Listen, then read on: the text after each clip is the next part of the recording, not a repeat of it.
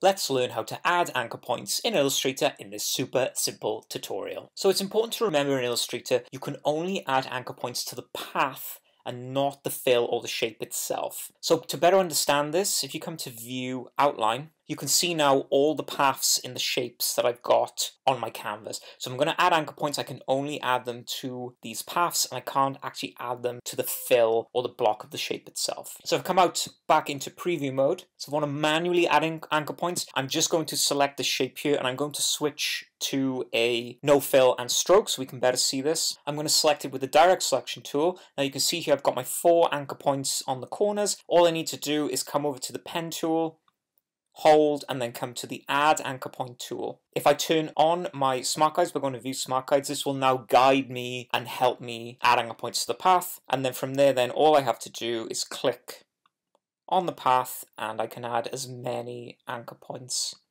as I like.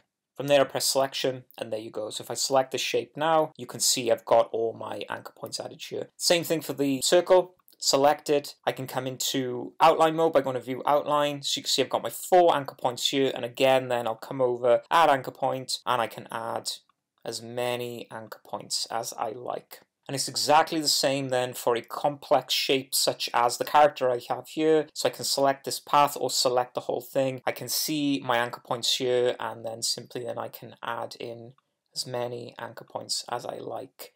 And I can use the outline mode and the smart guides to guide me. So I'm come back into my preview. Now I'm just going to quickly remove these anchor points here.